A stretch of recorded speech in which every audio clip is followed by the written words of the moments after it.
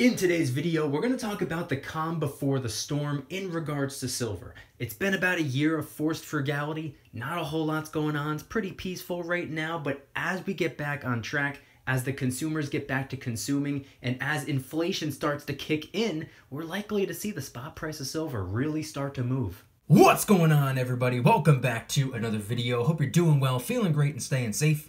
It's a great day to have a great day. Today, I wanted to talk about silver. The spot price of silver and how right now it almost seems like it's the calm before the storm. We're going to get into it, but really quick, just in case you're new, make sure to subscribe for daily videos. Also subscribe to my second channel, which is my backup channel for exclusive weekly content. Brand new video over there, go check it out. The link will be in the description. And if you want to get some DYDSS merchandise to help support the channel, I would really appreciate it. Don't forget, you only have 2 days left to get yourself the Luck Has Nothing to Do With It t-shirt and hoodie. It's helping us raise a little bit of funds and awareness for St. Baldrick's Foundation. Any and all merchandise can be found by clicking the first link in the description section down below. Thank you in advance. It's more than appreciated. So today I wanted to talk about a variety of different things, all related to silver. Now I'd like to start out by talking about the spot price of silver, and we'll go from there. At the time I'm recording this video, the spot price is currently $26.20. Who knows what it's going to be by the time I edit, post, or by the time you watch the video. Speaking of which, head on down to the comments and let me know the date and time you're watching and the current spot price of silver. So I also wanted to talk about how it almost seems like the calm before the storm, because here we are, the middle of March of 2021. What happened almost a year ago today? The middle of March of 2020. That's when everything completely fell apart. And not just talking about the spot price of silver. I'm not even talking about precious metals at this point. I'm talking about the friggin' planet fell apart. Everything came to an abrupt halt. Everything stopped in its tracks. Jobs stopped. People stopped. Regular day-to-day activity stopped. Traveling stopped. Spending stopped. Selling stopped. Buying stopped. Everything stopped. Now, I know I don't need to state the obvious, but that was pretty detrimental to the economy. The entire economy stopped. And it wasn't just us, it was all around the world. The first 3 months of the 14-day lockdown, a lot of people were nervous, a lot of people were hesitant, a lot of people were fearful, a lot of people were cautious, rightfully so. Then the next 3 months, I think a lot of people started getting fed up. A lot of people became frustrated and impatient and annoyed because now we were going on 3, 4, 5 months of this 14-day lockdown. Give it another 3 months or so, people were really up in arms.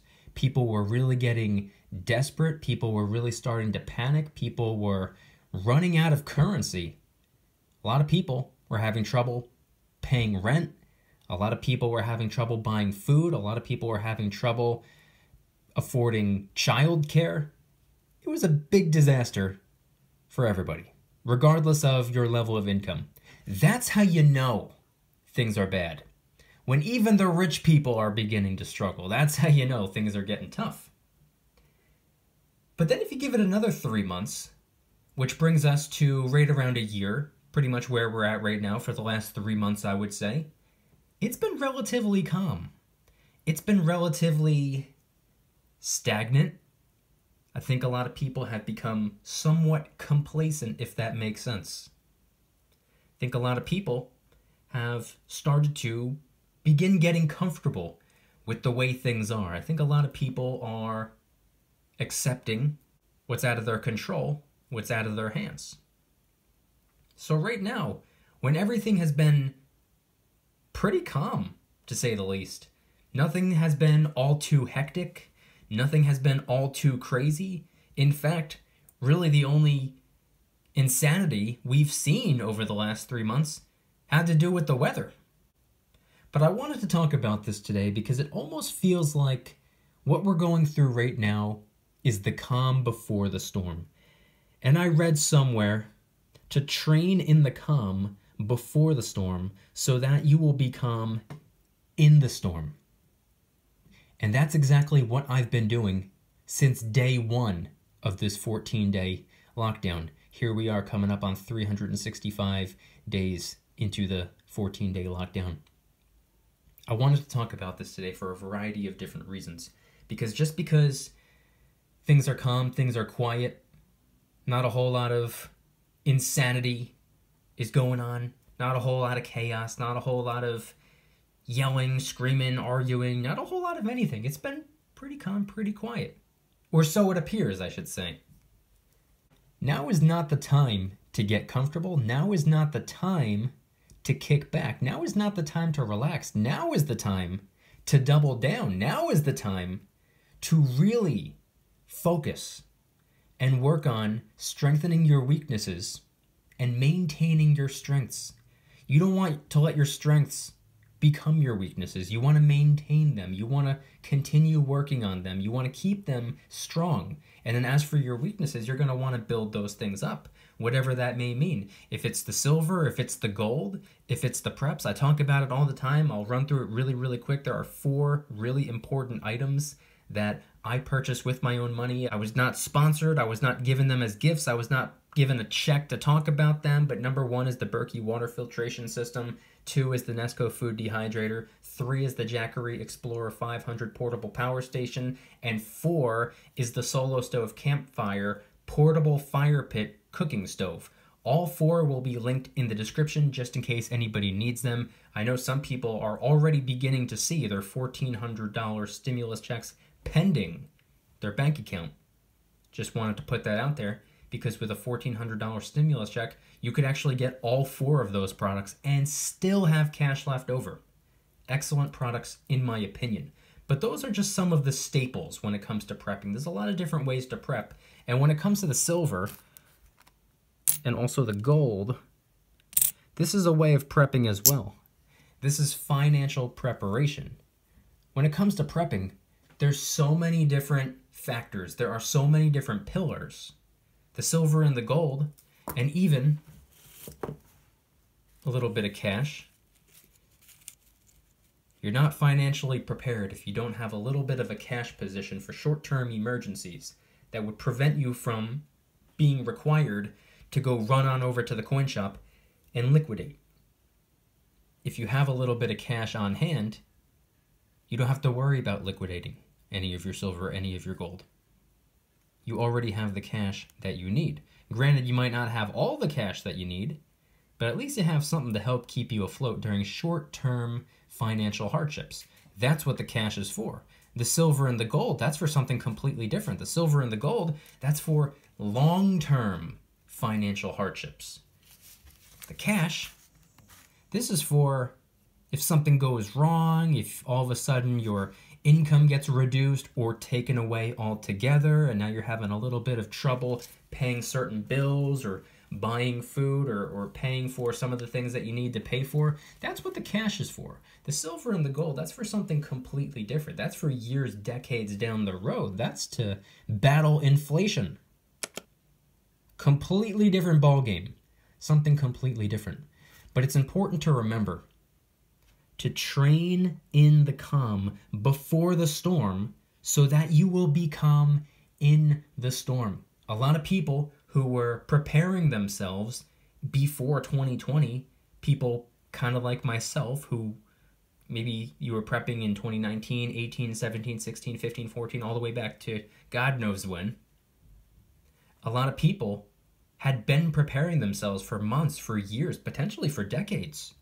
And then when March of 2020 happened, and people were getting into MMA matches in the Walmart parking lot, or choke slamming people in the aisle of the grocery store because they desperately needed cases of water, or cases of toilet paper, or canned goods, or this, or that, or this, or that. Guess what people like me were doing when everything was crazy? When everything was completely out of control and people were going into almost like a state of hysteria, a state of panic almost, a state of insanity. Guess what we were doing? We were at home, or we were at work, or we were doing whatever it is that we needed to do. Because we already had that stuff. We already stocked up on things months, years before anything went wrong. That's what people need to focus on. That's what people need to prioritize. That's what people need to cross off of their to-do list. You want to turn your to-do list into an already did it list. You want to make sure everything that you need, everything that you have to get, all the different ways that you're going to prepare yourself, you already have it. Or at least a portion of it, because there's no way of ever being fully prepared.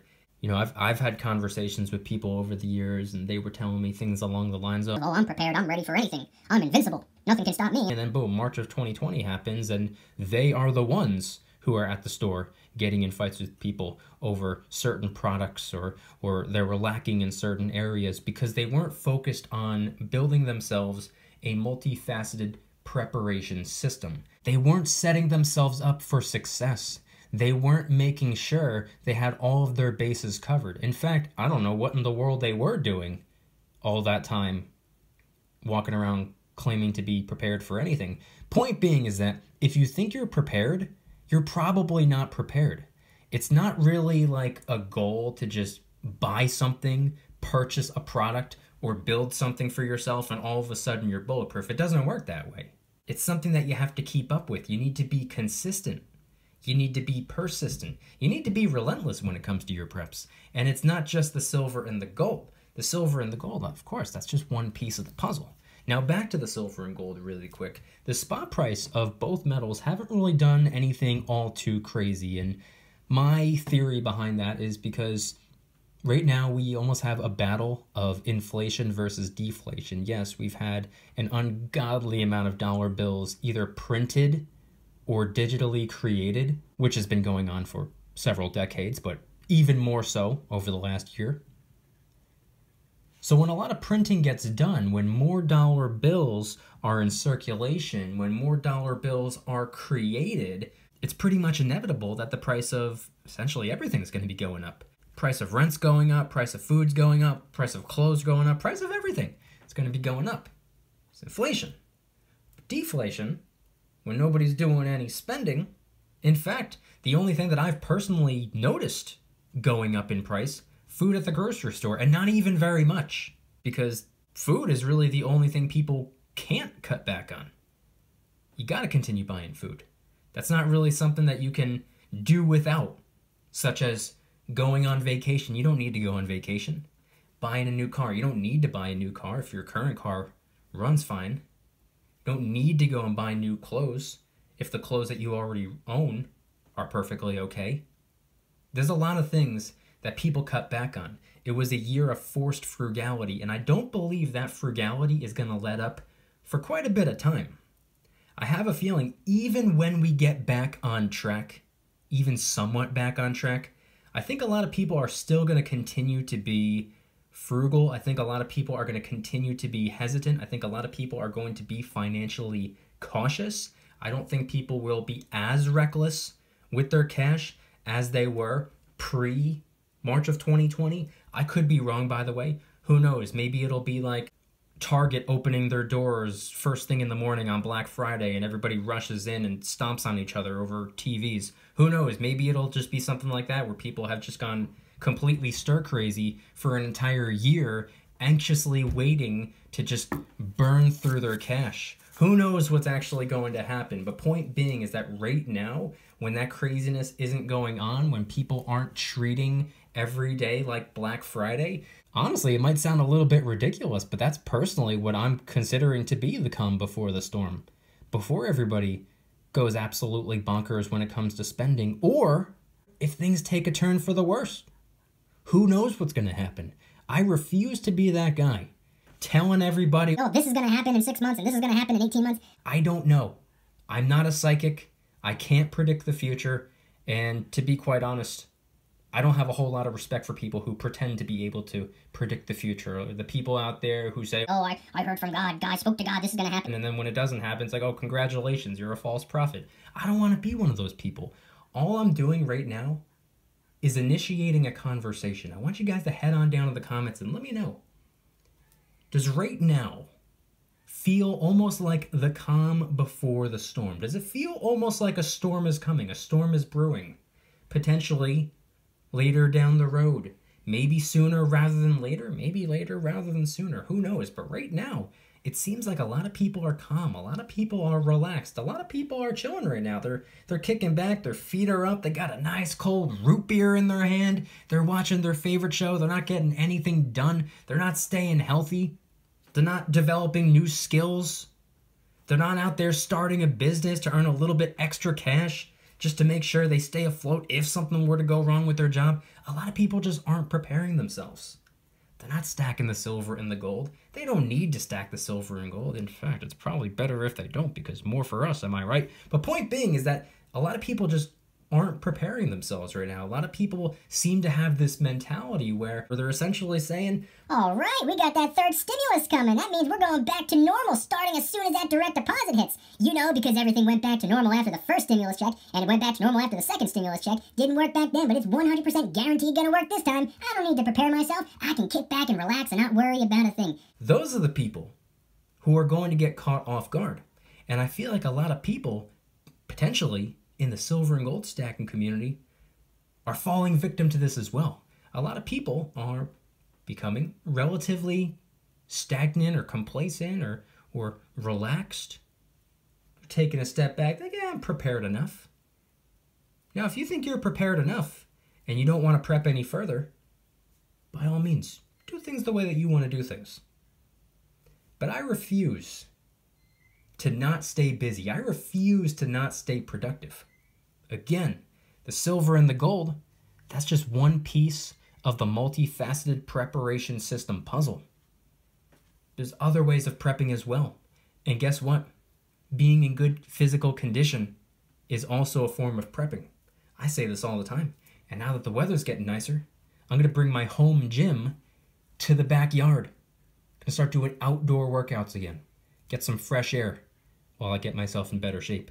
I want you guys to head on down to the comments and let me know, what are your thoughts on today's video topic? Do you think that as soon as inflation kicks in, silver and gold are really going to start to climb? Do you think right now kind of feels like the calm before the storm for the precious metals? And if anybody's interested in joining the Precious Metals VIP Club, it's where I can do things on my own terms, not on YouTube's terms, my terms. I'm hosting privately held live streams. They're smaller and easier to manage. I'm also doing giveaways, discounts, personalized promo codes, shout outs, deal alerts when silver and gold is on sale on a variety of different websites. And of course, you can watch all my videos early and commercial free. Come join the Precious Metals VIP Club. It'll be the first link in the description. You're invited. I'd be happy to have you. And if you guys enjoyed today's video, please hit that like button. If you guys like me, make sure to hit that subscribe button like a Karen hits a bus window. Or you could hit the subscribe button like a Karen hits another Karen. Also subscribe to my second channel, which is my backup channel, for exclusive weekly content. Brand new video over there. Go check it out. The link will be in the description. Trying really hard to hit 2,000 subscribers. We just hit 1,900, and I appreciate that.